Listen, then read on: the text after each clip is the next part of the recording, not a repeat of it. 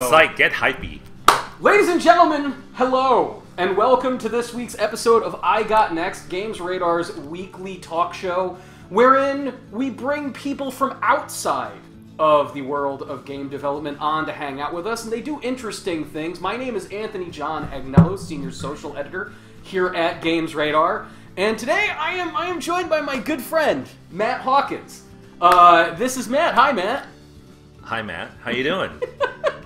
I am good, man. Good. Thank you for coming. Oh, it is a pleasure to be here in Casa Cabana, Agnello, whatever. This is a different experience. Usually, if you're here playing video games, we're playing some insane Japanese import wherein you have to raise cats and feed them to dancing dogs. All right, I don't know how much you have gone into this with your fine viewers at home.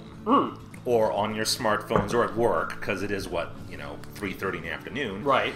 Anthony is a fellow member of a little circle that was originally called the Import PlayStation Ramen and Hard Japanese Liquor Society, which we've now shrunk it down to just Import Club. Now it's just Import Club. We are Import Club. Though we do have spirits and ramen intermingled every once in a while, but still, ultimately, we get together, we talk about the weirdness, the beauty that is a lot of the games that come from the land of the rising sun. And like, in the long ago, as it were. The games from yesteryear.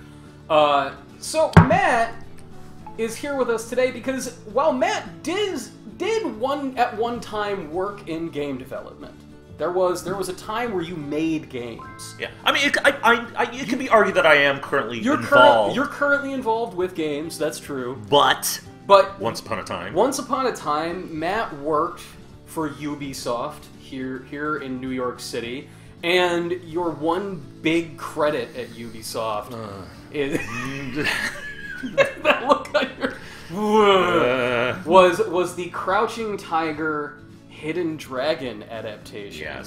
Yes. Which was not your fave. My swan song. You know, it's one of those things, and it's funny how maybe it connects to what we're here for, where we're going to be playing later today.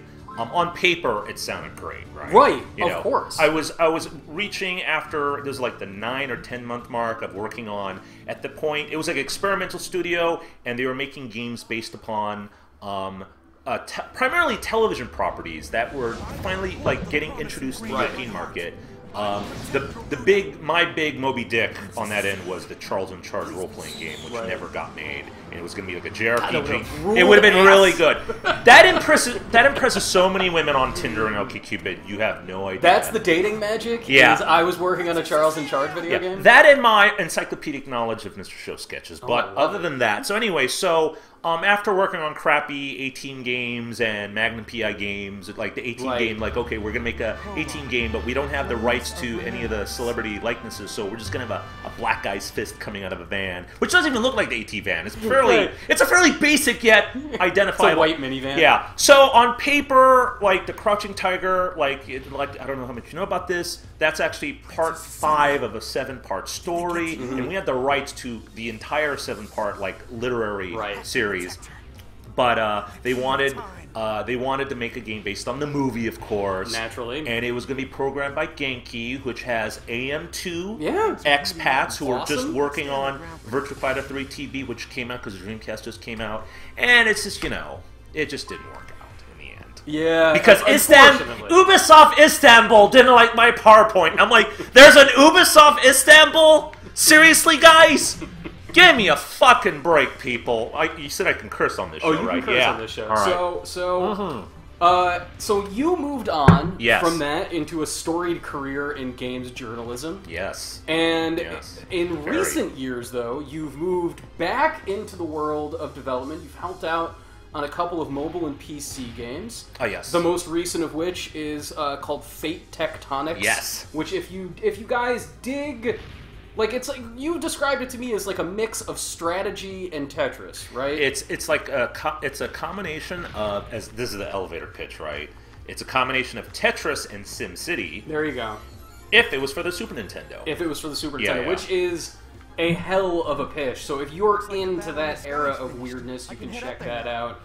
But I would go as far as to say that the vast majority of your time over the past 3 or 4 years has been focused on cultural curation. And in the world of games... Oh, jeez, this game. So...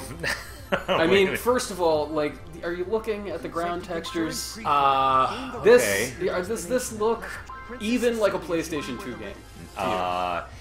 You know what? It looks like a D3 2000. Yeah, 2000. Simple 2000. Yeah. So if anybody listening is unfamiliar with what we're talking about there, think Oni-chan Bara. Yes. But, like, honestly, I think Oni-chan Bara games look a little bit better than this. Well, first off, it's missing the rock soundtrack. Secondly, right.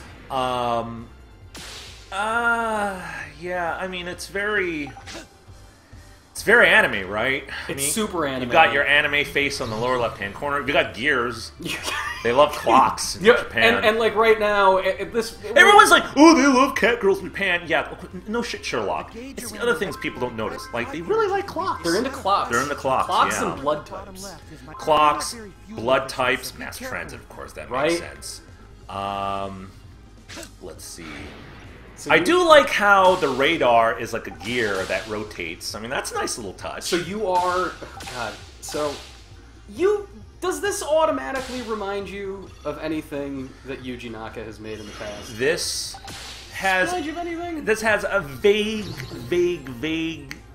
echoes of Nights. Vague echoes of Nights. Or, to be honest, and this isn't a compliment, reminds me of the Night sequel for the Wii, which he was not involved in. There you go. There you go. Oh my god. This show's an hour and a half. We could fill it by talking about Yuji Naka the entire time. We'll get to Yuji Naka. I want to talk about you some more. So explain to people what you do for Attract Mode. Yes. What you've done in the past to work on pop-up arcades. I know that you're no longer affiliated with Baby Castles, but you were at one time part of that. You're very active at events like Indiecade and PAX. You're a very active guy in the gaming world. So explain for everyone what it is that you do. All right, long story short. Right. I grew up liking 3 things. Comic books, movies, and video games. There you go. Of the 3 things, one of them, when you're like a 10-year-old kid growing up in the 90s without the internet, you can't even fathom how to make a video game. Now, my parents were poor. I'm using air quotes here. They were cheap. They didn't want to buy me a computer, so I figured to make video games, you kind of have to have a computer. That's your baseline. That's the baseline, yeah.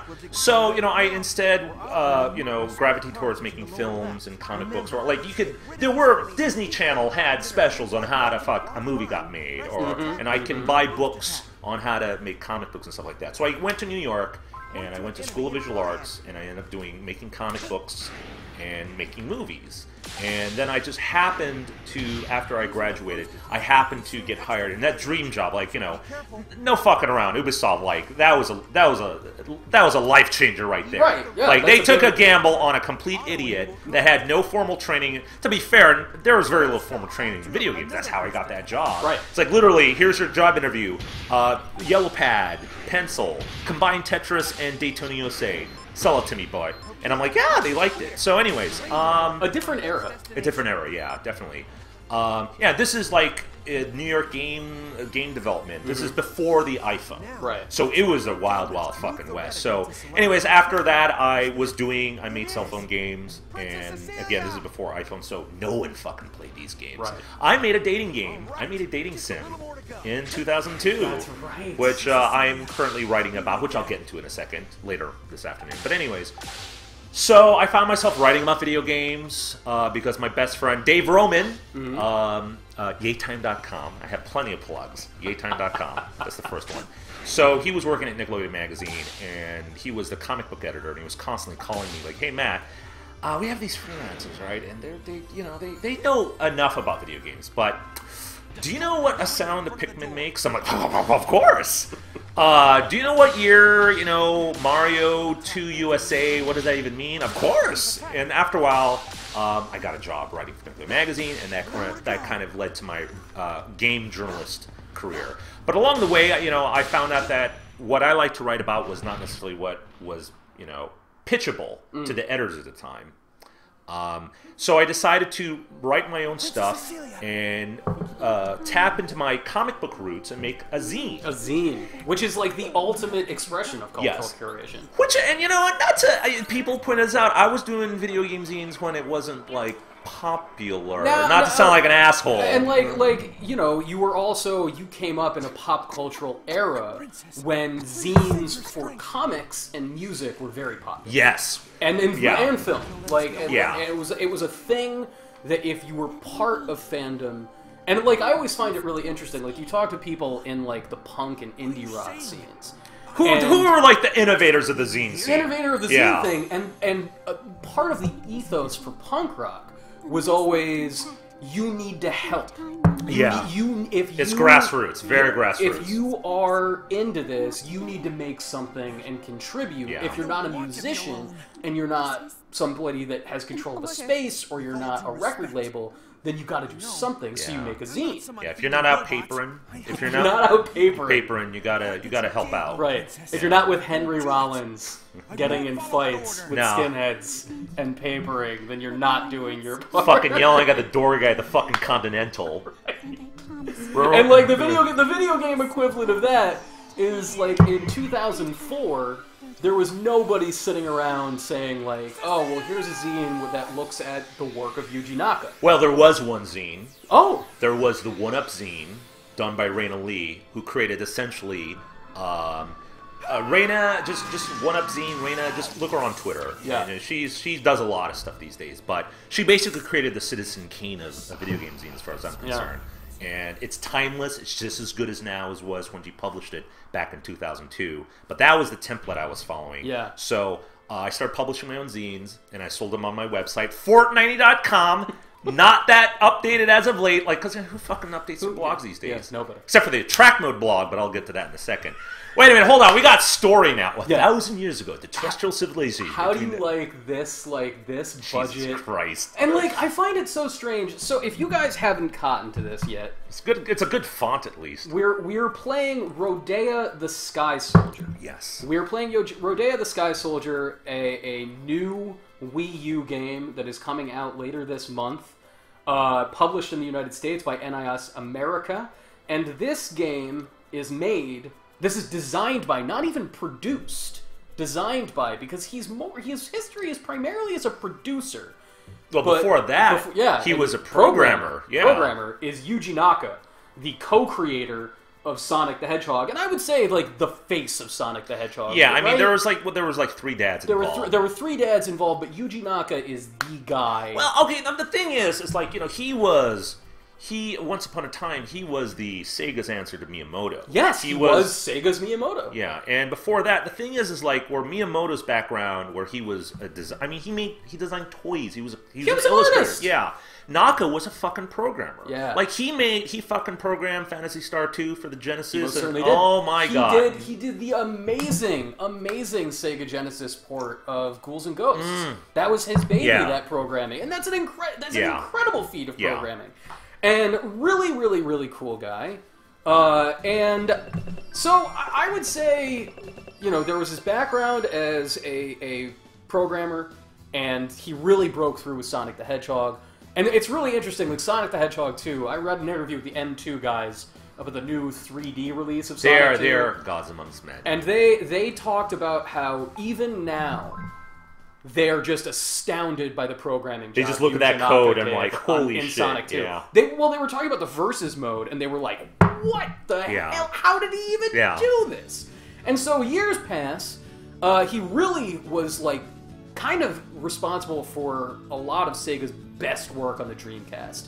Like Choo Choo Rocket is this man's baby. He designed Choo Choo Rocket, one of the best goddamn games that there is. He produced Phantasy Star Online. Yeah. Before that, on the Saturn, he was responsible for Nights into Dreams and Burning Rangers. Very industrious career. Like Nights is still like an amazing game. Oh, it's still like, an amazing a technical tour de force. Right. Extremely ahead of its time. Oh yeah. Like he was pretty forward thinking. Even Burning Rangers, you know. Burning Rangers is an incredibly forward-thinking game. Like, you just interactions with voice. I mean, granted, the execution is a bit. Here's the deal.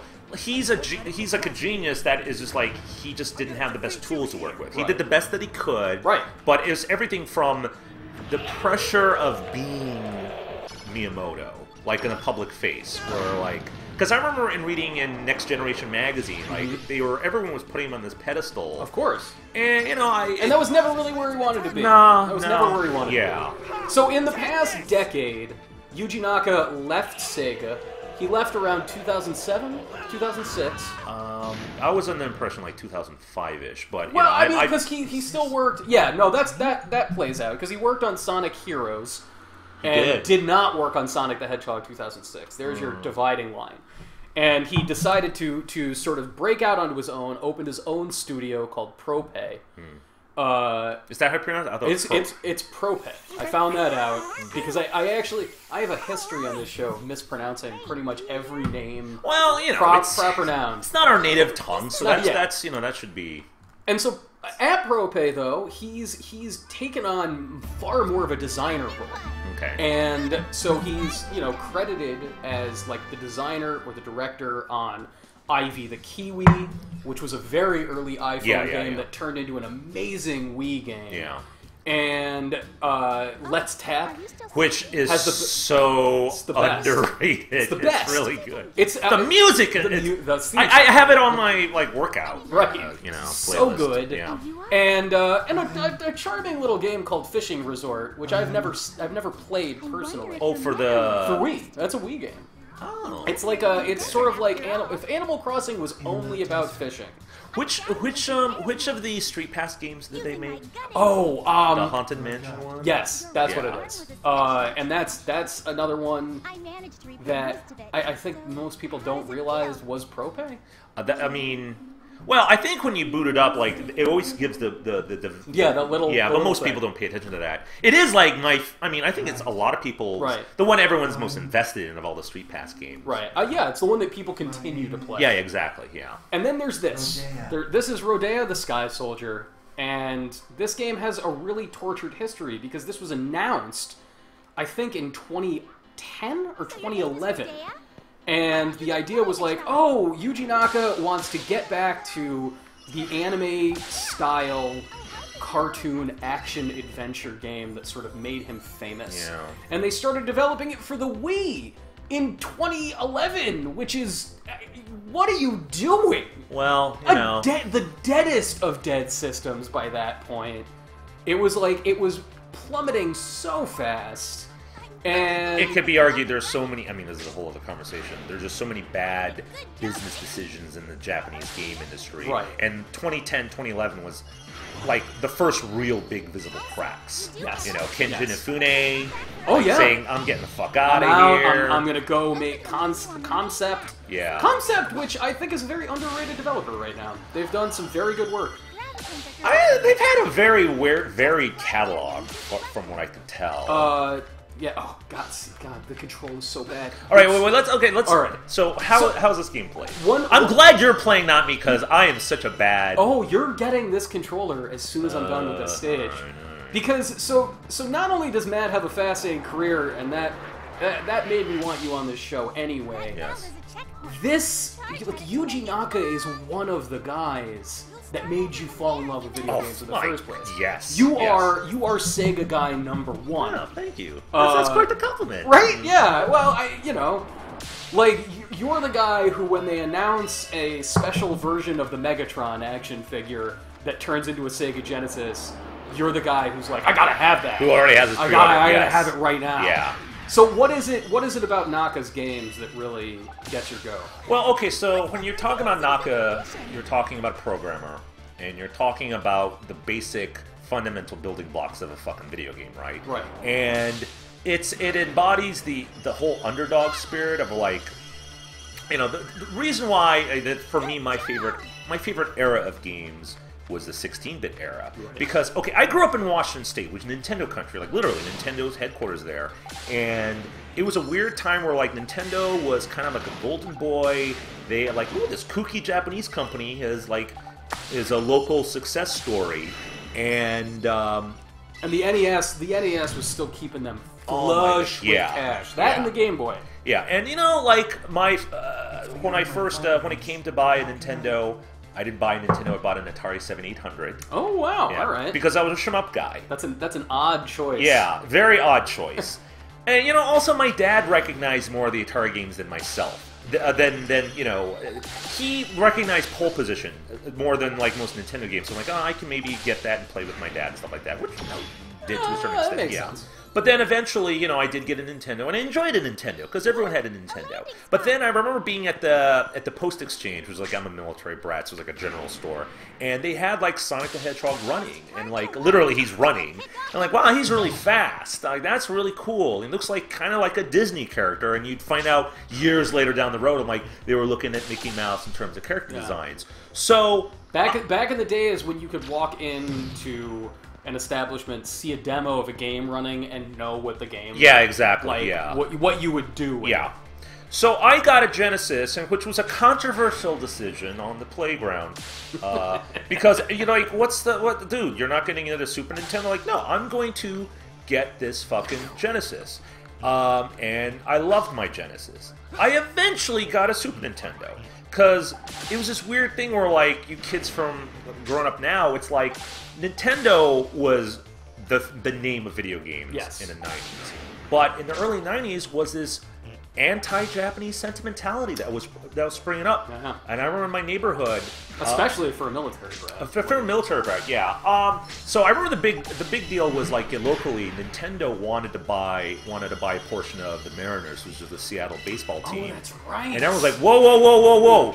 No fucking Japanese companies own the fucking piece of American baseball apple pie and all that shit. So you had that, and you had these fucking protests where people were like destroying Japanese cars at car lots, even though they were all assembled in America, and the American cars. The American cars were actually assembled in Mexico. And then you had the Roseanne episode. Oh, that's right. Yeah, that's right. I had forgotten about that.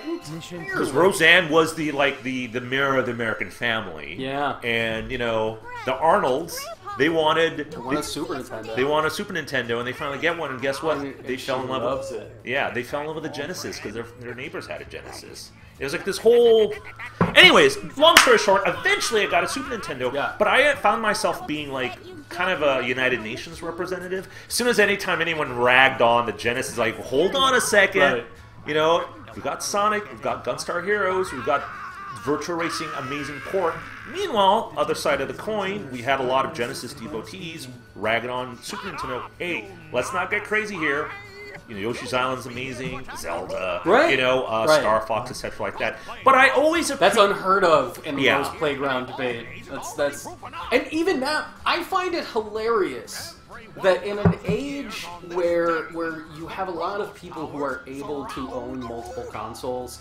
Like, I love, like 5 years ago, it was very common to hear people be like, I have a 360 and a Wii. I have a PlayStation 3 and a Wii. Yeah. Like there's, like, people own multiple gaming machines now in a way that they didn't during the No, that was very, And yet, people are even more psychotic when they're yelling about, like, what console beats what console. And like, who cares? Who cares? And it's funny. Does anybody give a shit? It doesn't exist anymore. Last I checked, remember Lens of Truth? Lens of Truth. Lens of Truth used to do really hardcore side-by-side comparisons of, let's say, Vanquish for the 360 and PS3. No, I'm totally unfamiliar with this. They would play, like, meticulously, exactly the same way in both systems, have both footage side-by-side, and they'd go over the minutia, like, oh, the V-syncing is worse, the frame rate's worse on that one, there's some polygonal tearing. Whereas back in the day, it's pretty fucking apparent which version of Street Fighter 2. That's either for the Genesis or the Super Nintendo. And because everyone ragged on the Genesis, I felt the need, you know what, I'm gonna support the Genesis version. And the thing is, they really had to make that fucking machine hum, they really had to go pull out all the stops. You had to get tricky. So when, like, as a kid, I'm looking at the split screen of Sonic 2. Am I seeing two games running at once? And then basically that's how it was. That's what was happening. Just shit like that. In Sonic 3, when it would exit out of a bonus stage, how come certain colors are lingering? Because I didn't realize they combined colors to overcome the 60. So it was kind of like this sounds stupid, like a hacker machine. Like, you really had to fucking do a lot out of that. And even like the sound chip that was in it was a Panasonic made sound chip, and the color palette that was on there, it sort of it gave it that gritty feel. It was grungier, It was a grungier system. And, like, you and I disagree on this. Like, I am a Super Nintendo sound chip guy. Oh. And you always say, like, that farty organ sound. It sounds like the parents from Peanuts. I love it. I love it. It's a subjective thing. I know. But, like, I totally understand, like, how something like that very, like, acidic sound of the Sega Genesis sound chip is just like addictive. Like it's hard not to fall in love with. I mean, like I figured, and this is the crazy thing about a lot of Sega games in general. Like a lot of their games are a natural evolution. Like mentally, orally, I feel there's a logical progression between the Commodore 64 sound chip and the Genesis sound chip. Oh, completely. Whereas Nintendo has these weird deviations, and historically they've always made deviations. That's really why they are so good. Yeah. And at the end of the day, I hate the Nintendo sound chip, but those fuckers can make anything sound incredible. I also it's funny, like the Nintendo identity. Everybody's always sitting there saying it's why like it's so sad that the Yuji Naka era of Sega is gone, because Sega was all about like idea experimentation all the time. Yeah. And whereas I love Nintendo's philosophy of, we're gonna do the same idea, but we're gonna approach it from a completely different angle with a completely different sound, feel, everything. I do miss that Sega of old.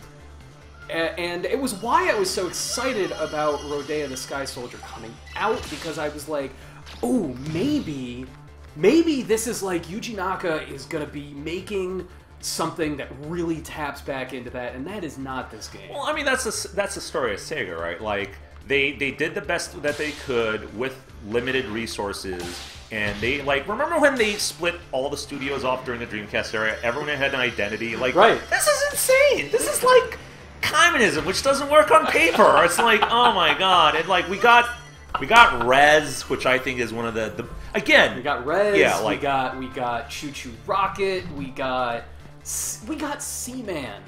We got Cosmic Smash. Yeah, it was an interesting time. I remember that very first issue of Dreamcast magazine here in the States, which Future, our publisher here at Games Radar, was responsible for. I still have issues of that. Loved that magazine, but the very first issue had, like, a yearbook-style gallery for all of the different studios. Yeah, I remember that. Like, this is who makes what at Sega.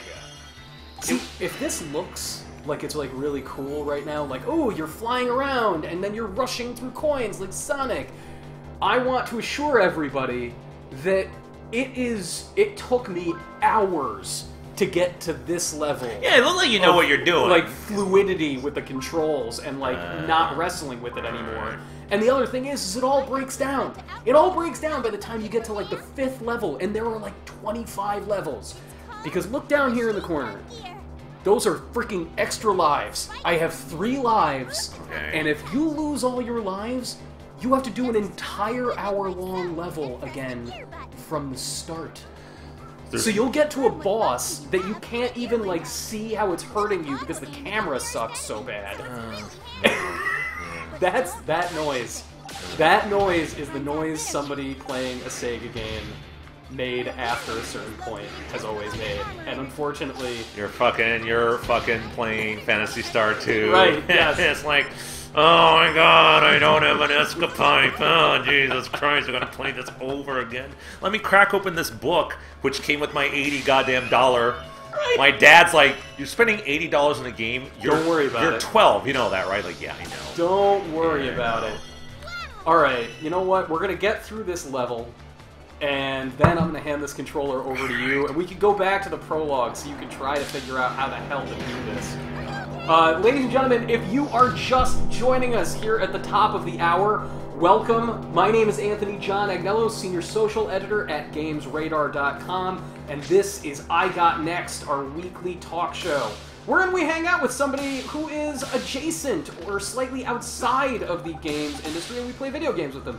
Today's guest is somebody who is still involved with the games industry, but is here in his capacity as a cultural curator. See there, I just died for no reason.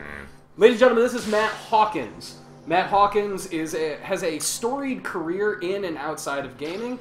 These days, you can find him at Attract Mode. Yes. And is there a name for your private representation business? Is there the folks you work for Fate Tectonics?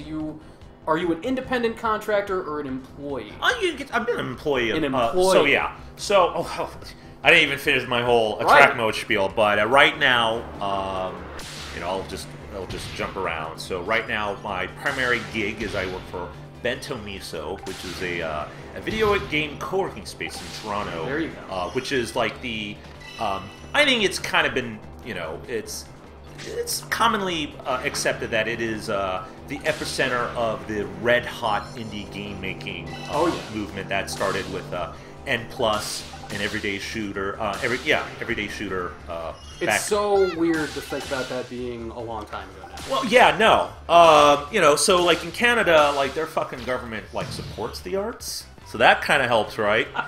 And, so I work for Bento Miso, which originally started as a co-working space for web people, but then they found out, like, wow, there's a lot of game people in this community. So they started to sort of cater towards the needs of that community, and it's led to things like DMG, Danes Making Games, one of I think the most prolific and accomplished entities that helps get women, gay, trans, bi, just, peoples whose voices aren't represented in video games.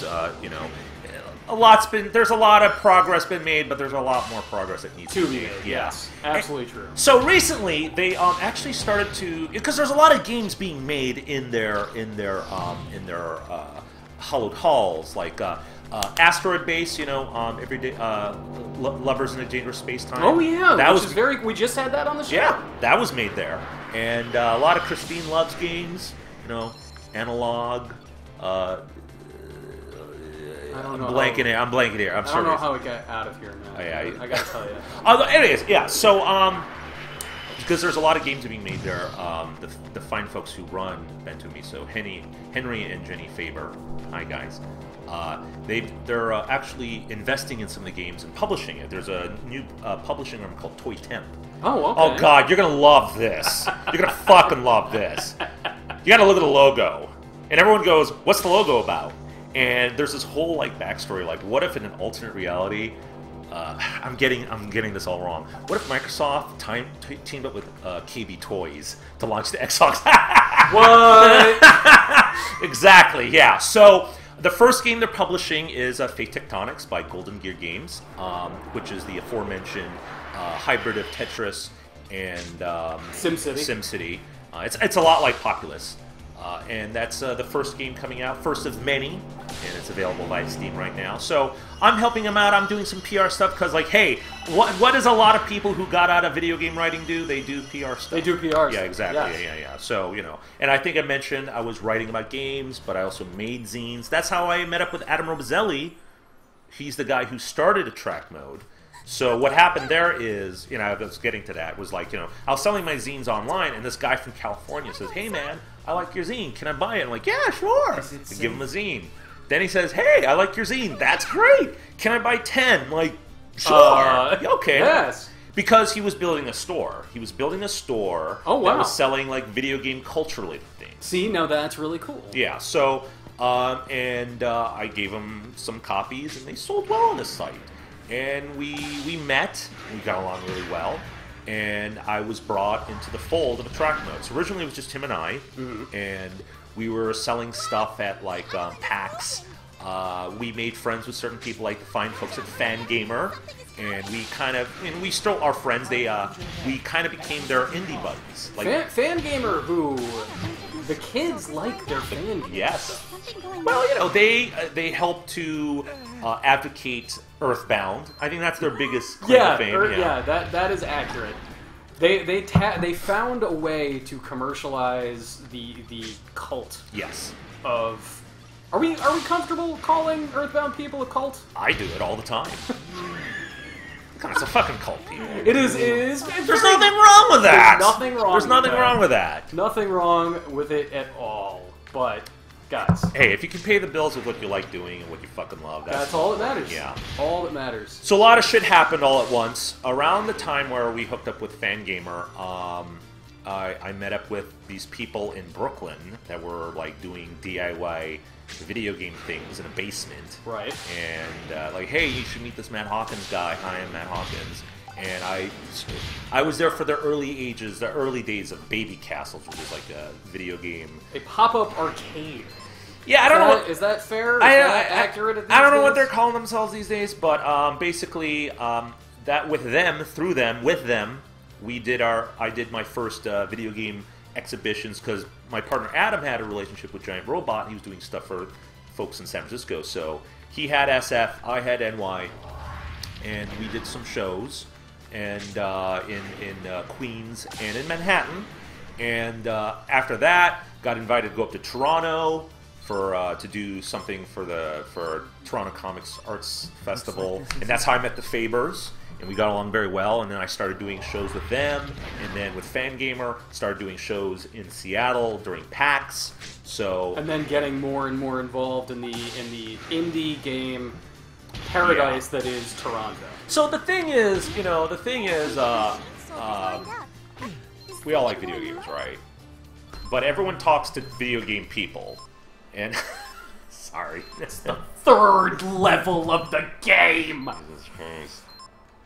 Good font. It's like good fonts. Good font, yes.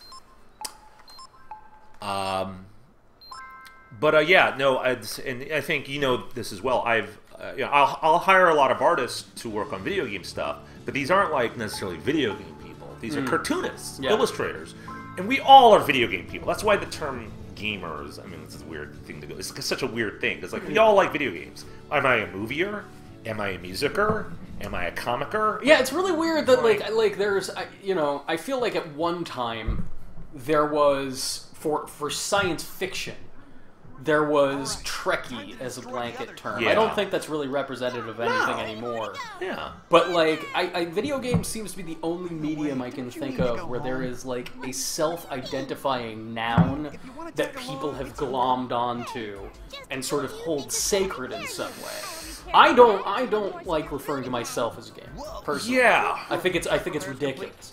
I like video games enough to pursue discussion of them as a profession, but I would never call myself a gamer.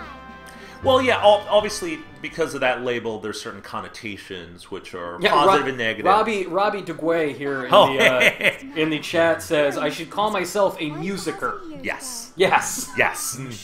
He's actually a good musicer, by the way. He did the soundtrack for Fate Tectonics. Oh, nice. I like that music. That's good music. And every year, he does an album of Christmas covers where every song is done via different various styles of Nintendo, Super Nintendo Gen. It's really fun. It's awesome. Yeah, it's really fucking good. It's really fucking good. Robbie DeGay, just follow him on Twitter. It's just the whole label thing is a bit, it's weird. It's weird. It's a weird It's thing. weird, yeah. So, but I don't know where I was going with this. Oh yeah. So, I like to hire people who are not necessarily, they don't consider themselves, because we're all video game people. Right. We all fucking played a Genesis or a Nintendo or some shit like that. Everyone fucking plays games on their goddamn iPhones. Right. Like that. Right. So I also have a lot of cartoonist friends who now work in the world of animation. So fucking half the goddamn staff of Steven Universe dumb shit fucking track at this point. That's not a complaint, by the way. No, I think that's a celebratory. Yes. No. Yeah. Triumph. Yeah. So. No. All right, so your character has the tail looks interesting. It looks like. All right, do you see the meter around the target? There's so many. Look at how many things there are. All right, so the meter that is around your target is how long you can stay in the air. Oh my God, this is. And you have almost no control over what way you're really facing in the air. So this is where I think. For me, I mean, everyone has their theory, right? I feel where Japanese game design kind of like started to really stumble. Started to go off the rails? Was during the HD era, because since there was so much clarity, let's fill it up with menus. And let's fill it up with targets and shit like that. There's just so much shit all over the fucking place. I can't... There's like...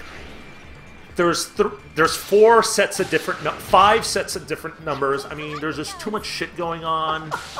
I mean, okay, there's the character lives, there's the time, there's some... Oh my god. Yeah. It's just too much shit going on. Like, I don't understand what's happening. I'm very interested to play the original Wii version. Yeah, I mean... That's the reason why I'm getting the game. Yeah, I want that. I want to play that because this does inherently feel like something where I should be going like this. Yes. Not controlling it with these, but even then, there's like you're still dealing with the clutter. You're still dealing with the fact that I have 2 extra lives to get through a level that's going to take me about 45 minutes to get through, and like I got to do all of this again. That's not troubled development for an awkward game design. That's just bad. I love the vague Valkyria Chronicles filter of the colored. Like, all right, that's nice, I guess. But I want to see if that's in any other version, because part of me wonders if that was used to just make the Wii U version look at least they had that filter a little bit around. more Yeah. like palatable. Here we go. No, he disappeared. God, this freaking like thing I can't tell what you're doing. Like it's hard for me to know what the So, because bad comparison. When you're watching someone play Mario, I could see you running towards a character and you're jumping on them, but these actions are so quick. I just died and there was nothing on the screen to indicate what killed me. At all. Like, I'm not saying it's Sonic 2006 bad, but it's close. Alright. So you know what? I'm gonna return to the world, Matt. Alright, okay. Alaskan Man 04. Hello, everybody! In the Dr. Nick voice. Hello. Hello to you. Welcome. Alaska Man, are you near Soldotna? It's part of Alaska. Why did I say Australia? Same fucking thing. Whatever. All right, we're going back to the prologue. I'm sorry, Alaskonians. I'm sorry. Going all the way back to the prologue. Look at this. This is a beautiful screen. This mural that is meaningless to anything that's going on. Okay, do you get yourself like irrationally angry at like interfaces? Oh, all the time. Because I have my buddy Dave, who I mentioned earlier. I remember we loaded up what was that game? Dragon's Crown, the Atlas.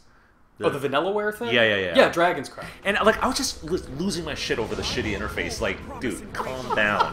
Why are you so angry? You're like, I just want to know what I'm doing, okay? I don't give a shit how pretty it is.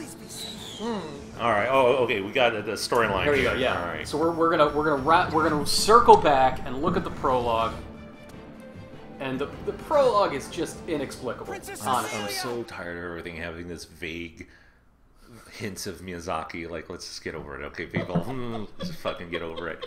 And it's kind of like Shadow of the Colossus. It's kind of like fucking Laputa. It's kind of like oh, there's gonna be airships. Oh god. Like you're not Hayao Miyazaki. You're not Fumito Ueda.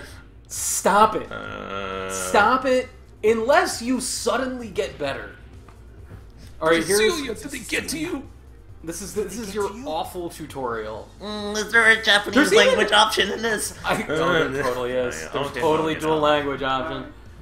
I always, you know what I do? See, I turned it back on for the stream, but if I have the option in a game, I go right into the menu, I turn off all voices. I don't want to hear... You know what? I love it. This is an anime thing. They're like, the Japanese voice acting is so much better. I'm like, yeah.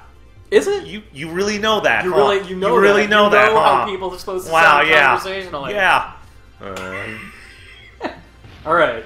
So this is now going to okay. It's going to teach you how to do things. I think if you press A, maybe that'll. Well, they should say that, right?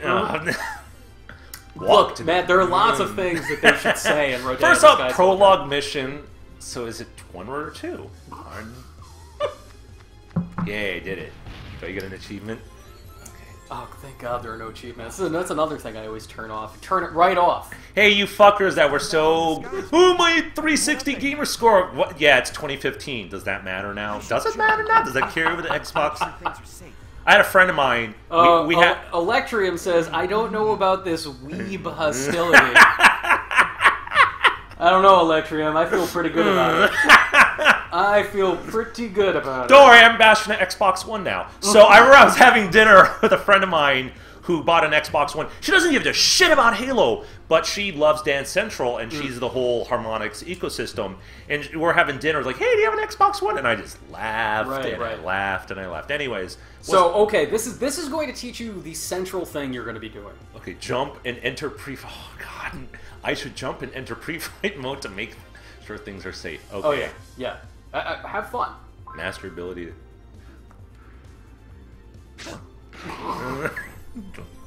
Was that correct? So that, and like, this is the worst tutorial, because all it does is confuse you. Do people know what reticule is? Maybe they do at this point, right? I would hope. I know because of... Right, because you've been playing games for freaking 25 years. During pre-flight, in the Alaskan Man 04, there's so much dialogue in some of these games, I just skip it so I'm not listening to it all day. Right there with you. Like, I got to a point in this, and I love my story in games. I always want story. But with this, I was like, nope, shut up. Oh, I don't care. Okay, now, here's the thing. I remember when I was in college, and I had a Saturn, and I would like have friends. I was the guy in the dorm who had the video game systems, because eventually I got a PlayStation N64. Yeah. You know, it's funny, like, people would go, like, can I play GoldenEye? Like, I could give two shits about that game, but you can fucking play it. It's a good game, whatever. It's just not for me. But anyways. It was a good game. It was a good game. Terribly. Was that? It's aged terribly. Is Perfect Dark better?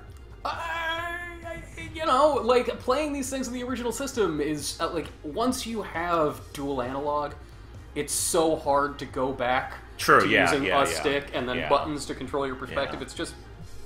But it's just not... But that rare soundtrack remixing James Bond themes. Anyway, Grant Kirkhope. Yeah. Oh, that Grant Kirkhope. But I remember, like, showing a Saturn game, like Panzer Dragoon Saga. Mm-hmm. And, like, that's a great story. Great story. And my friend's like, yeah.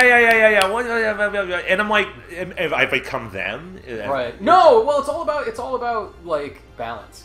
Because Panzer Dragoon, you've got, like, what? Like, one of these little tutorial screens is as long as the cutscenes in Panzer Dragoon. Like, this is lengthy. This is long. Like, I already forgot what I did before that was correct. I'm glad the L stick is moving. Well, that's just very helpful. Just so you know. That's good. During pre-flight, aim the reticule at your destination and press jump. Princess Cecilia should be... Oh, God, Duke. I wish they would make a new Panzer. You are not alone, my friend. I would... Okay, was that... Well, they did make a new Panzer Dragoon. What? It was just a launch game for the Xbox One that was a modified Kinect game. Wait, what? Did I do that correctly? Huh? So welcome to Rodea the Sky Soldier. Welcome to figuring out how this thing plays. Oh my God, the gauge around reticule, like, is the flight energy indicator. Right. Okay. Now, because there's 3 circles, it's the big one. It will be gradually consumed during a flight. Oh man, Yodel, I'm still shocked I was able to make it through Jet Force Gemini back in the day. The fact that you finished that game is freaking amazing. That game's really way too fucking hard. It's so hard, it's so hard. long. Yeah, Battletoad long. The stages are, like... I mean, like, it's technologically impressive that they were so big. Yes. But it was useless that they were so big. Why? Oh. Man, I know that they're adding in proper dual stick control to the Jet Force Gemini that's in the Rare Replays collection. Oh, really? And I can't wait for that. I am thrilled about that. All right. Okay. All right. So flight energy can be restored by landing or by obtaining gravitons. Are these like the elves in Mega Man Zero? I just don't. Like I don't need characterizations of lights. Like, give me a break. As far as I can tell, this is the last time you ever hear about gravitons. If I'm out of flight energy, I can use gravitons as fuels in a pinch. Okay. All right. The number is like. I think it's kind of waste time. So jump in the air. Now target that star, And now just head towards that, and you'll just get pulled along those stars. But... Oh, now you're gonna die. But how... Oh shit, Sherlock. See, if this were any other stage, you would just continue to fall until nothingness. Now, the game doesn't tell you this for a couple of levels, but if you want to just go straight up in the air, if you want to go straight I love that. It doesn't tell you for 6 hours. Right, it doesn't tell you. Like, you will play for at least 45 minutes before you find out that if you press Y, you will go straight up. Oh my god. And now if you press down and Y, you'll go straight down. Alright, so first off, I can't even tell if I was at the edge of something, All right. so I'm at the edge. You're at the edge. So you want to, yeah, A, and then target that, and if you want to go faster, press B.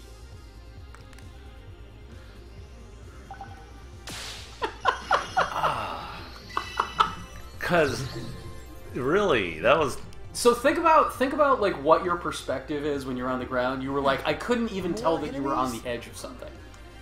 And eventually, you'll be surrounded by enemies. I don't need the anxiety of, like, I hope I have enough gas in the zip car to get me to the gas station. That's the exact I sure hope that I have enough. Like, oh. But, like, even then, if you were worried about the gas in your zip car, you would at least be comforted to know that you can see the road between you and the gas station. I don't like when games just make me pray. That is... Dear God. Please Dear let God, this work. Please let this work. Please let me get to a checkpoint. Yeah. Unfortunately, I think, like, a central aspect of Yuji Naka's games, though, is the prayer factor. Like, I love classic Sonic the Hedgehog, but you've got to admit that there is a lot in those games that is based around you moving forward and taking leaps of faith. You've just described Sonic and Knuckles. Was that in the back of the box? Just hit right and hope that hope you land. Hope you land. Hope it all works out. Like I think Sonic 2 is an amazing game. Sonic 2 holds up really well. All right. But like replaying the 3D version in the past few weeks. God, the chemical plant zone, the second world of the game, is just constantly tricking you. Oh, come on! No, it's that fucking the one that has 3 zones. When you like, oh, this is such a slog. There's a third zone. There's a third zone. Oh, great! Yeah, wow. Yeah. Like Yuji Naka's games are very much about putting you in a position where you're like, well, I'm just gonna have to guess. I'm just gonna have to hope it all works out. Here. You gotta finish this prologue. Although, it could be said that a lot of games were like that back then, and because we had limited options, right. Like, okay, I'm gonna play this game because, like, seriously, I spent $30 on this fucking cartridge, where now I'm bored of this, I'll just load up the 16 other games that's already in the system. I don't even have to change anything. And I've got 5 consoles and stuff like that, so, it's a victim of the reality of the situation where, like, it's hard to rely on these old fucking tropes. So Single and Lovin' It says, this game is like Knights if it was made by a maniac. I don't know, Single and Lovin' It, because that implies... Like, I don't like what that says about maniacs. Maniacs have an attention to detail. Right, they do. Like, the criminally insane tend to be very focused. Yes. And this is made by somebody who's clearly incompetent. Or just, like... Or just lost. Just I'm not working late tonight, guys. Alright, this is you, man. Okay, my armor energy, alright, let's see. Don't let it run out, or I'll earn Seriously, you had to put that in quotation? Quotation marks. If they run out, I like... Game over. Oh wow, he's saying game over. It's so Metal Gear. Remember, 100 gravitons is still one of these spares. Will restore one of these... What a lame enemy. It's a fucking flying fish. And that's pretty much it. Like, after... So of the 5 levels... No. There's 5 levels and a boss fight that I worked through in the game. Jesus. And of those, I would say I ran into 3 different enemies. Alright. And that was pretty much it. I'm so not really... Wow. It's a bummer, isn't it? Jeez, this game... I was so excited. Yeah, I was too! Yeah. And like, again, who knows? Maybe... Like, I still want to play that Wii version, because I don't know if this is that game. No, it just... So be careful. That worked? Yodel, it's the next step of Sonic's auto-targeting. It's not automatic, though, and it's limited by a meter. Precisely. Now, have the people in the chat, have they played this game, or...? That's a great question. Has anybody actually played Rodeo? Because you guys are pretty spot on in the descriptions, I gotta say. It's not out yet. It's out next week? Or the week afterwards? I have to look up I thought it was later this week. Is it later this week? I thought it was the 6th. The 6th? That's what Amazon said, because, you know, I'm getting late. Hey! You got that pre-order action. Yeah, I'm not... Alright, so now you're going to learn how to boost. And boosting is how you attack. So you target, and then you hold B. Oh, you see? You gotta... Wait a minute. I did the same thing before and it worked. That's a thought you're going to have a lot in this game. Okay, the path is clear. Okay. The rainbow marker is my next destination. Okay. Alright. Now, as far as I can tell... Oh, what? Now you gotta press it again. You gotta keep pressing it. What? Where? Where are you? Did I? No! Wow, the kid. Oh my god. There you go. Right off the edge again. Where is the... Right off the edge again. How do I go? I mean, what if... I ran out of... Alright, alright, press Y. Just press Y by itself. Oh, no, it won't let you do that yet. Wow, you actually can't do that. What? Alright. Okay, so... Alright, okay, I'm standing, right? You're standing. Jump. What's the jump button? Jump is A. But I was doing that earlier. Oh, God. Yeah. Jesus fucking Christ, this game's... Yeah. Right? About charging. I'm sorry if this is boring, you guys. Yodel, I have not played it, but I did play a bunch of bad N64 and PlayStation games. That's pretty much what this is, right? That's not... That's like, this does... fairly accurate description. Yeah, and like, there was... Like, there were all these games for, like, the PlayStation and N64 that were bad and have aged into being even worse. Yes. But in fairness to them, they were experimental. They were people figuring out how to make something work in 3 dimensions and have that be as kinetic and interesting as something like a Sonic the Hedgehog. Yeah. And that was really hard. But like, we figured that out. That's learned at this point, for the most part. Yeah. And this... What? There's, I don't know. It's a very Orius, I would rather play Gravity Rush than this. Well, that's a better. That's a great game. Yeah, that's a good game. Gravity Rush is amazing. Are you saying that's not a good game? I mean, you know, or are you just saying I'd rather play a better game? Which, hey, guess what? Yeah, we all would rather play Gravity Rush. Just because that means someone's playing a video game. Gravity Rush is so good. It's just so good. All right. So the goal is behind me. Okay, there we go. I don't know why it started off that way. See, now I'm like kind of terrified. Like, am I gonna fuck this up? Oh yeah, you're gonna have that feeling a lot. Okay. That's a common feeling. All right. So from what I've gathered, all right, I gotta admit the sun lighting effect is nice. That's nice. Yeah. I'm trying to think as many positives. Who's shooting at me? What the fuck's going on here? I couldn't answer that. All right, so I'm gonna try to jump.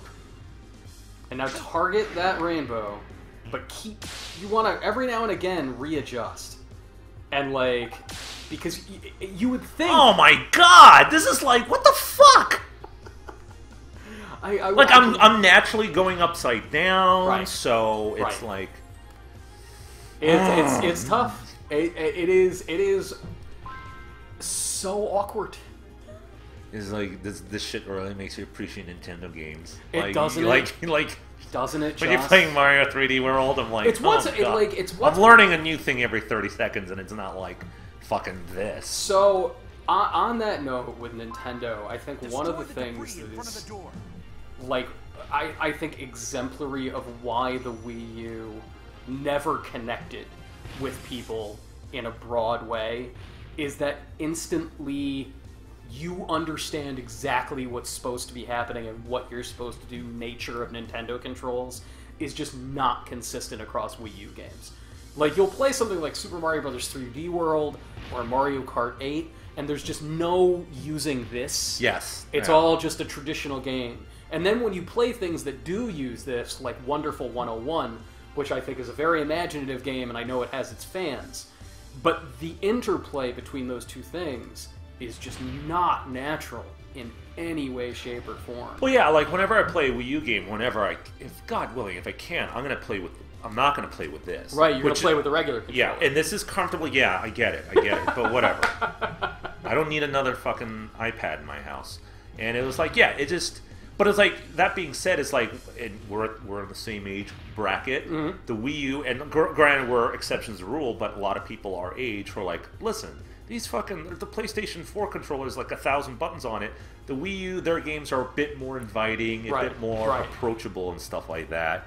But, again, I feel disconnected, which is a dumb thing to say for a guy who's like Mr. Video Game Culturist. But I'm like, I feel disconnected in terms of like, I see a commercial for like the new Call of Duty. I'm like, wow, people still like that, right? And that's not a criticism. Like, wow, people are still people are into that. People are still into that. All right, save this princess. Okay, so I saw like I have to destroy something. So just walk up to it and press B and see how that goes for you, because that's what it told you to do. I just walk almost like, all right, is that?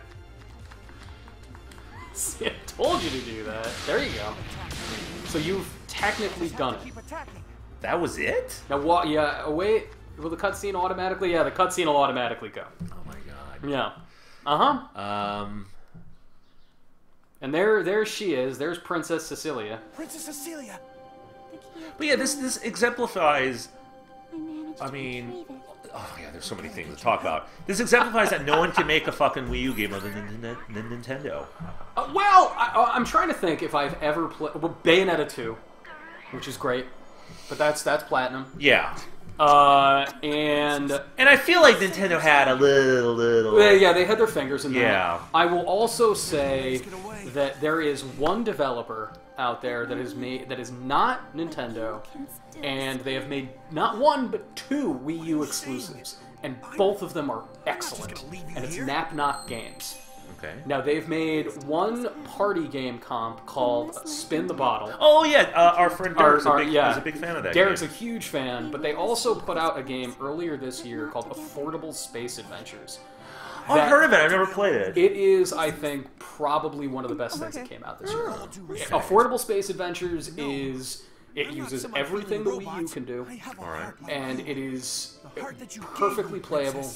And it's a blast. It's one of the most unique spins on sort of the slow-paced 2D shooter I've ever seen. It's very similar to Solar Jetman and Pixel Junk Shooter. Okay. And so you're sort of like everything on the Wii U screen are like the controls for the shitty junker spaceship that you're in. Okay. And you're constantly having to be like, increase thrust, increase mass, redivert power to this, and just like going through this environment trying to survive. And the best is playing it multiplayer, where there's multiple people controlling like the different parts of the ship, and it's a blast. It's totally cool. But like, that's one weird indie European developer, and these are like the only games under their belts, and like. So yeah, they have their 2 awesome Wii U games, and I can't think of anybody else that fits in that same category. I would like to ask the people in the chat right now 2 things. A, what is your favorite Wii U game? And B, was that the worst fucking cutscene that you ever saw on a Wii U game? No, Single and Loving It has already said, this cutscene is riveting. So, you're talking about like an indie, great Wii. I'm seeing some fucking dude with in his arm and go, "Whoa, Cecilia!" and he's all pixelated. Oh, great! Like that's an original fucking thing. Yeah, that's great. See, now you're not done. You have to play like an actual level now and apply what you've learned. I don't know the shit. What you've learned, eluding the capture Garuda. I've read this thing 3 times. It doesn't make any sense, and I'm still not clear on what the hell anything is. Wait, 1,000 years passed? I mean... A Lobster Johnson says that cutscene did set up the Phantom Pain pretty well. Spot on. Spot on. And so, yeah, so... Call me Ishmael the Hedgehog. A thousand years later passes...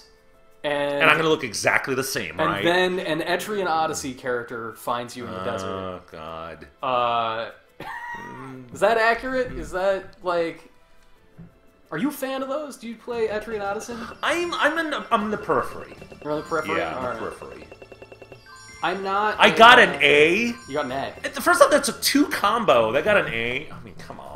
I mean, I shouldn't complain, right? All right, no, I will complain. World map it up, all right, Matt. You got this. Oh, wow. It's going to be amazing. So what have you been playing lately, man? What have you been playing in your spare time? You're still Phantom Painting it? I'm still Phantom Painting it. I have... Okay, this is weird, right? Because I went on and on about, like, how I like... Here, I'm not going to make you play this. Oh, yeah. Thank you so much. I like it when a game really pushes the system.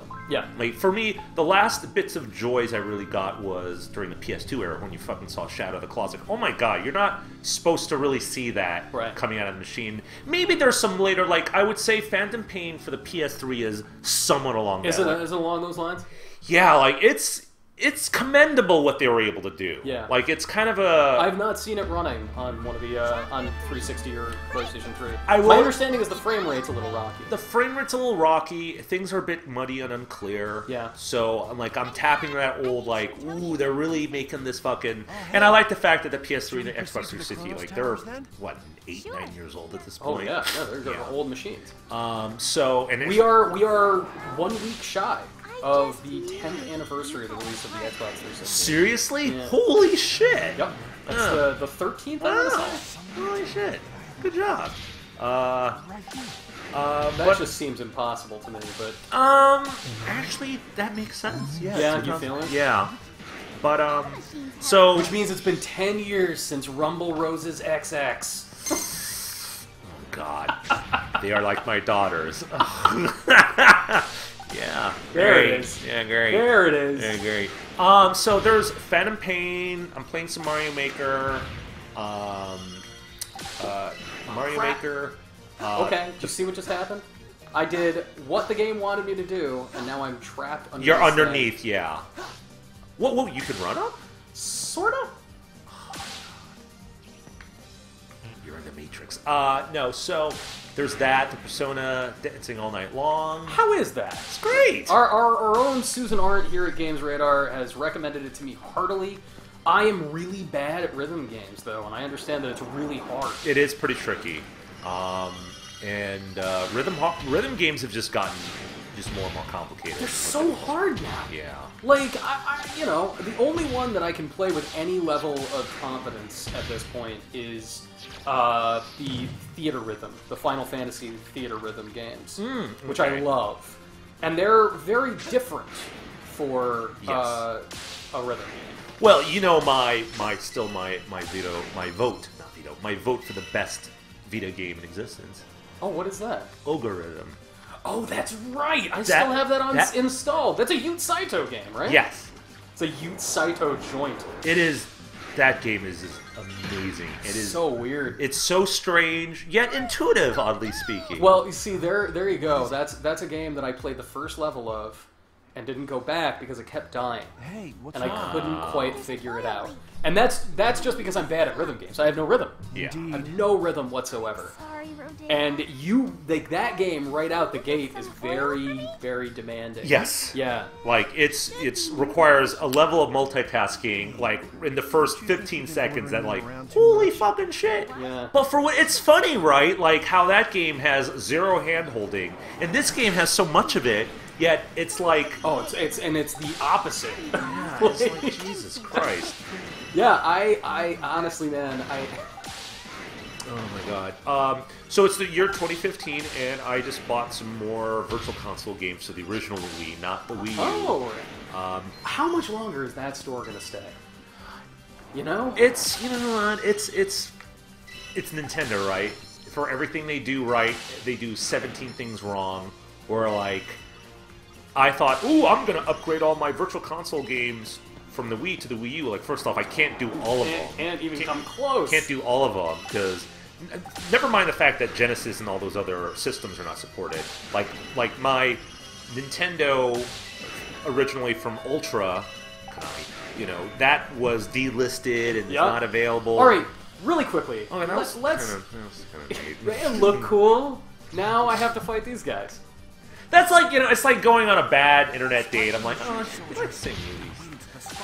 I'm still not into her, but you know, it's like, oh. Now wait. See, now spikes will pop out of it, and I will not know that those spikes are going to pop out. What spikes are you talking Those about? Those spikes. Those spikes. And nope. And that just almost cost me all of my health. So if I get hit one more time, I'm dead. So did you like Knights? I love Knights. Okay. Why do you think Knights worked? I think Knights works because of the perspective. It shows you from the side before it does anything else. Alright.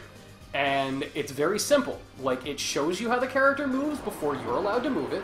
Yes. Like, you're in motion before you start the game. And that's it. Like, it's like, maintain this motion. And that's all you have to do. It's one input. And saying, alright, I'm going to do this, I'm going to do this. And then eventually, when you want to, like, find out about boosting, you experimentally press one button. Alright. And that's, it's simplicity itself. Whereas this is, I mean, you couldn't get through the tutorial. It's just, I think Yuji Naka games, when you gotta push more than one button... That's a problem. Yeah. And it's like, okay, Sonic, Knights, Choo Choo Rocket. Right. It's like, it's fast, but I've got... One button. One button, dude. One button. One button. And here it's like, you're telling me, hit the X button, hit the Y button. I'm like, first off, why can't I just use a shoulder button? That's easier, because my finger's already fucking resting on it. Whoa! Did you just get clonked? And how would I have known? No. How would I know that anything was going to clonk me? Single and Loving It has asked, is there any possibility that this game is going to become an esport? Yes. Oh my god. Like, when are we going to get to, like, the American Gladiators of esports? Why doesn't that exist yet? So what are your opinions of esports? I mean, like, I find the term, like, I don't think that term is going to be with us for very long. I think the word esport is going to go away. And I think it's going to go away in the same way that people have pretty much stopped saying casual gamer. Like, that's a thing that's finally lost its currency. And thank God, because it was created by marketing people. Like, that's not a useful thing to say. And I think that, I think... Alright. So every now and again, you will see that somebody has honed in on you with, like, a targeting, like, missile. So someone's attacking you. Right, when it's all of a sudden red. But, like, if you're in midair, there's no way to dodge that. Did you ever play that recent, it came up for the 360, PS3, Ace Combat game? Oh, Event... something. Yeah. Yeah. It's just a few years ago. Yeah. Did you it's like great. it? Oh, it's awesome. Great. Yeah. Great game. Because that game was like, oh, someone's got you. Like, shake them off. Here it's like, there's no sense of... Yeah. Well, I'm not playing it, so I'm not getting the same sense of danger or... Oh, you're getting it. And you know what? It's funny because one of the best parts about Knights is the abundance of, like, fucking numbers on the screen. Yeah, and doodads, but it's pleasurable. You know what they all mean. Yeah. Like, this is like, get some gravitons. What? Like, I don't know. Get the what? I don't care. Knight said, go get stars and blue things. Yes. Get the orb. The blue things will let you go further. The stars will give you points. Yeah. Simple as that. End of story. Simple as that. So to finish what I was saying about esports, I think competitive gaming, very popular, like spectator gaming, was inevitable.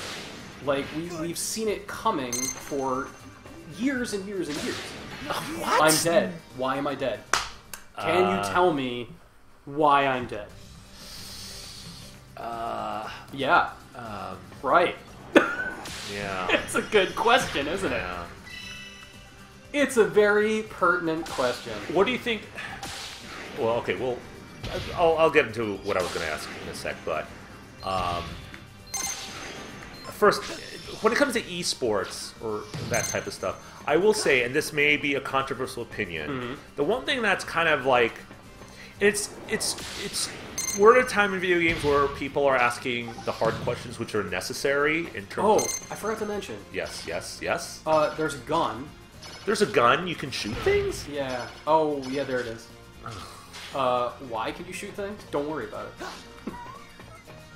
This is all Shadow the Hedgehog bullshit now. Just give him a gun. Oh my god. Right? Alright, you were saying esports. Oh yeah, it's like, it's like the good thing about video games is like people are asking the hard questions and they're asking how other people view them. That being said, there's two groups that video game people seem to be fixated on their opinions, and I'm like, who gives a shit? The first one's Hollywood. Right. And, like, nothing fucking annoyed me more than the goddamn backlash against that fucking Pixels movie. Oh, really? Where people are like, oh, this looks so stupid, and what's your point? Right. Yeah. I mean... Hollywood doesn't get video games. Hollywood doesn't get a lot of things right, buddy. Right. And, like, the conversation shouldn't be, oh, this is, like, a mistreatment of video games. It should be, this is a bad movie. This is a bad movie, yeah. Right. Yeah, Adam Sandler's made a whole shitload of movies that are horrible. That are terrible. Yeah, terrible. So it's Hollywood, but the next one now is what ESPN thinks. Right. Yeah, and this is like so. Do you really need fucking League of Legends to be on fucking SportsCenter? Is it that important to you? Like I get it. You want your parents to understand it. My other thing is this: I don't, and like this is not a knock against esports in any way, shape, or form. That's not what I am saying. But what I am saying is that you do need to think about venue and audience. Do the people on, do the producers on SportsCenter devote an equal amount of time to NASCAR as they do the NBA? The answer is no. The answer is of course not. Because the people that watch SportsCenter don't care as much about that as they do. They don't care as much about NASCAR as they do about the NBA. Yeah, that's pure numbers right there. It's pure numbers. Yeah. So at the end of the day, guess what? I get that there are, 26 million people watching a Hearthstone championship match, or a League of Legends tournament finals, or a Heroes of the Storm college championship. I get that you have those numbers, but you need to think about venue. They're already watching it on Twitch. They're already watching it on YouTube. They're already watching it on ESL's website. Why in God's name does it need to be where the audience isn't? Yeah. Who cares? Yeah, basically. End of story. Yeah. Man, that stuff, I find it infuriating. It just drives me up the fucking wall. I don't know why. It's also it's also, the other part of that conversation is the desperate need to chase the money. It's this is an untapped enormous market. Whereas instead it's so foolhardy because the people sitting there saying, man, we need that market, we need that esports market. You're forgetting that the market is already served. Why would they come to you when they already get the specialized thing that they already desire from someplace else? It's let's look at comics. We were talking about cartoonists earlier. But it's why would somebody go to Ultra Comics in the mid-90s when Marvel and DC already exist? And they're already going to give you the exact same thing and of superior quality. But then somebody like Image comes along and says, hey, we're just going to go ahead and create an entirely new market. Fantagraphics says, hey, we're going to create an entirely new spin on this thing. Yeah. We're going to offer you something different. So, again, the people sitting there being oh, well, we need to have esports being served in the exact same way as major mainstream sporting events. That's just dumb. Well, I mean, you know, when you get down to it now, that's kind of we've always had this problem of like just marketing people with their pie charts and charts and graphs, and it's all by committee, Right. which this game kind of exudes that. It's like, yeah, like this there's a little bit of everything here. This thinking that we need to have all the things that are popular. Yeah. And like that's such a shame to see this come out of ProPay after a string of things like Let's Tap and Ivy the Kiwi, which are very much like, let's make the thing that we want to make and that we think is good. Let's make the game that we want to play and then see how that plays. Whereas this is like an amalgamation of everything that somebody wanted out of the Wii game that they said they wanted, and like, I mean, but then again, it's not surprising, is it? Because it's like, you know, again, they made a lot of games which didn't really connect, so now, whether it be investors or just pure frustration, let's try to do what the kids like, and there's an inherent lack of confidence in this game, yes, which drives me up. Because if there's one thing I can't stand, it's fucking lack of confidence. Like, you know what? Especially from someone like ProPay. Like, you know, they got people who's helped build the video game world that we're living in right now. Oh yeah. It's like, Jesus Christ, and it's just. I mean, this art's nice, and you know, it's. I mean, the game is ugly, but that's. I mean, it was built. If we get down to it, the assets for this game were built for hardware that is literally 16 years old. Like, this was built for GameCube architecture. Yeah. Like, of course it looks bad, but even then, there are GameCube games that are still beautiful. Yeah. Like, yeah. I am so happy to see you confronted with this game for the first time and have it recorded live for posterity. Like, you saw me get through that level, and like, think about how long I had to play to it to get to moving the character with that level of ease. Again, there's no anticipation. I can't follow along. It's like a Michael Bay scene where like there's no point A, there's no point B. I don't know what's going on. Right. It's just. And it's not confusing in a fun way. No. You're a big fan of the movie Speed Racer. Oh the my! Wachowski brothers. Holy shit! And that movie could be overwhelming with the amount of information it's throwing at you at any given time. But even when it's confusing, it's thrilling. There's an underlying logic. Yeah. Like, you know what everybody's trying to do. Yeah. Even if you don't know what's happening in an individual moment. Oh, it's so good. So good. Again, this is one of my. I like to brag in Once Upon a Time in Warner Brother Developmental, where there's 2 positive reviews of that movie on their fucking corkboard. Oh, mine and Roger Ebert's. Nice. Because everyone else. Hey, there you go. Yeah, there you go. I didn't know Ebert praised that movie. Oh, That makes me really happy. That makes me really happy. And I remember, like, my buddy. Maybe I shouldn't be sharing this, but who gives a shit? So I remember, like, you know, because I fucking hated The Matrix. I hate The Matrix. Like, the movie sucks. Yeah, it's not good. Because this is me being a film fucking snob. Because in addition to video games, I'm also a movie guy. Yeah. But it was like, you know, I just couldn't stand the fucking Matrix. I remember seeing it in the theater, I'm like, of course his name's Neo. Of course there's a rave scene. Of course it fucking rips off Hong Kong cinema. Which is, you know, ultimately neither here nor there. I was just mostly pissed off that Dark City, a vastly superior film, was like so much better. A year before it. Yeah, and just no one gave a shit. But so my buddy works at Warner Brothers, like, listen, man. So I got some bad news. I got some news for you. The Wachowskis are working on the Speed Racer movies. Like, all right, before you fucking get angry, know this. They held up production for like 4 fucking months because the fucking studio says, we're going to CGI the monkey. They're like, no, Wachowski, like, no, we're getting a real fucking monkey here. And they're like, all right, fine. And like, yeah, that's props. Props are due. Yeah. I didn't realize that was like the fight that. Well, yeah, they apparently just grown to a halt. Like, holy shit, this movie's not getting done because they want a fucking monkey? Fine, they get the monkey. So, anyway, I was going to say earlier, like, what do you think is the one thing that could have fixed this game? Because the camera just seems really ridiculous. I don't think even that would have fixed it, though. Because the camera, this is one of those few examples where you can't just sit there. It's not like Sonic, where you can sit there and be like, oh, like Sonic 2006. Yeah. Because the camera is clearly the big problem. It is... like, the controls do not work.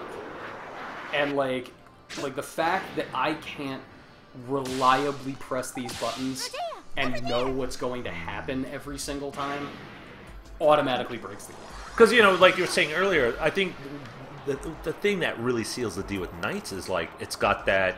People at the time like, what? Like, they were expecting, like, a close-up Mario 64, not like a side-scrolling, far-away, like, what? A totally weird, different thing. Yeah. Yeah. It's a racing game, really. I would like to put out, a Lobster Johnson has said, I just downloaded and installed Knights on Steam because of this conversation. Good, yeah. If we've accomplished anything today, my friend, that is beautiful. I just want fucking Res to come out on Steam. How has that not happened yet? I don't understand. I really don't understand. I don't get that at all. Like, it seems to me like that would be a lock for... I mean, they made a 360 version, so I would assume that the PC blah blah blah is there. What is the deal with Mizuguchi these days? Do we know where the hell he is? I don't know, man. I got my theories. Oh, you got your theories? I got my theories. All right, what's the running theory on where ye old Tetsuya is at the moment? I don't know. I just think he's a guy who made the perfect game, and he was in the perfect environment, and now he can't do that perfect game anymore, and it's probably a bummer, Because for a while, people forget, like, it ain't just Knights, it ain't just Space Channel 5, it was fucking Sega Rally. Sega Touring Car. So good. Yeah, and that was like a weird corporate culture. Before video games became like kind of... Like, video games were still under the radar in the 90s, to a certain extent. To an extent. To an extent. And there was money to be made in experimentation. Yeah. And, like, I think we live in, when time... When all is said and done, I think we will still be in what is considered the golden age. Oh, like, unquestionably. Oh my god. Like, right now, like, the fact that we've only just in the past few years gotten to a place where game development is as democratic as it is. Like, we are still in the golden age of video games. Yeah. But there was, today, if you need, like, for real experimentation in design, it's very rare to see that done in the big budget market. Whereas when Mizuguchi was at his height, there was big cash to be had in experimentation. Like, people wanted the weird ideas because Mario was the weird idea. Like, Zelda was the weird idea. And people wanted that cash. I mean, that's why, like, me hanging out with you and our various colleagues have made me appreciate the PlayStation 1. Oh, yeah. Like, oh my god, I had no idea there were so many crazy fucking games. Like that game that Sony made. Yeah. Sony themselves. Sony was just like, what do you need? What up? Yeah. What do you want? $2 million? Make whatever. Yeah, we'll get that guy who's a musician and the guy who does children's book illustrations. Right. They'll make a fucking game about a 2D rapping dog, whatever. Rapping who cares? Dog. Sure. But yeah, man. It was a different moment. I'm gonna die. It's gonna be really bad. Yep, there I go. Good flailing animation. There I go. Into the nether region. I think that's as good a time as any to call it. We're wrapping it up? Yeah, we're gonna wrap it up. All right. Ladies and gentlemen, this is Rodea the Sky Soldier. If you too like gaming self-flagellation, you'll be able to play it at the end of the week, according to Amazon. I think so. This month, it'll be out. It's in November, at the very least. November, at the very least, and we probably won't be streaming it, but we're going to be very interested to check out the regular Wii version to see if there's any difference. Regardless of the quality of the Wii version, I'm happy that Yuji Naka is out there making a game. And I'm glad this came out. Yes, so am I. Yeah. I'm glad it exists. I'm glad that guy is getting his name out there with an action game that people might notice. Yes. And I look forward to whatever's next for him. Yeah. This has been Matt Hawkins, and you can find Matt at attractmo.de. It's because it's a Danish URL. Just Google Attract Mode. We're the first or the second hit because Attract Modes are the blah blah video games. I'm also on Twitter on Fort90. Fort90, spell it out.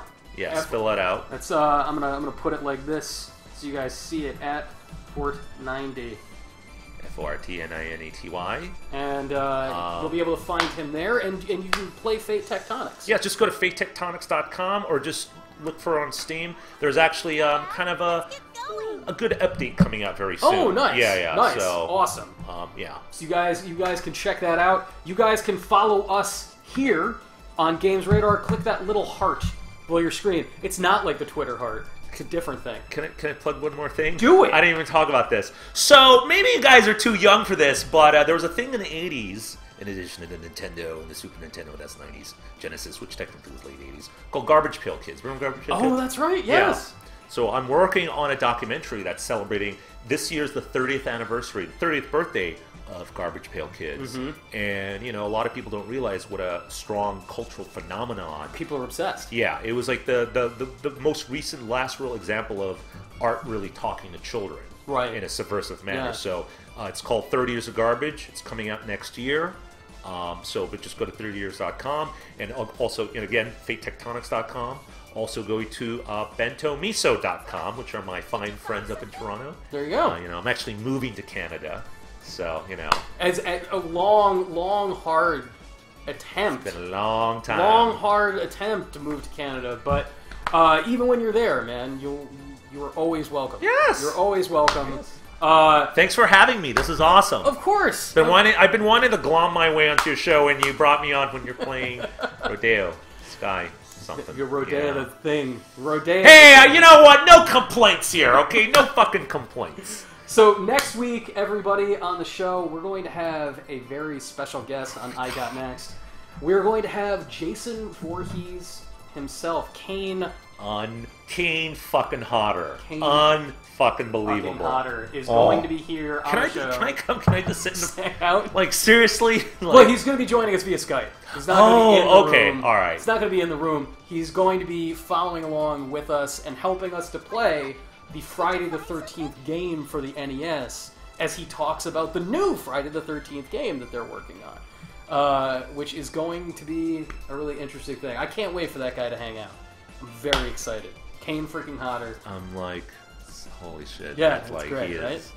Oh my god. And then this Thursday, if you want more ridiculous, awesome interviews, but you want to hear from somebody who's in game development in the production side of things, we're going to have on Rihanna Pratchett, the writer of Tomb Raider 2013 and Rise of the Tomb Raider. Yeah, that's awesome. And we're going to be playing a whole lot of Rise of the Tomb Raider, so you get an early look at the game, and we're going to have her on. So follow us if you have not yet, and yeah, we will see you next time, everybody. And we get to enjoy our banter for like another 60 seconds. All right, that's cool. How do you feel about Rodea's Sky Cylinder? I'm still gonna purchase it just so I can have the Wii version. Yeah, Yeah. we want to play the Wii. I want to play the Wii version. That's gonna be freaking awesome. Yeah, so. But it's not fun. It's really bad. Well, yeah. I mean, the first tweet you sent out, I'm like, oh, the game's not good. Like, that was the first judgment call I've heard from anyone. Because no one really gives a shit about this game. Oh, that's nobody kind of the cares. problem.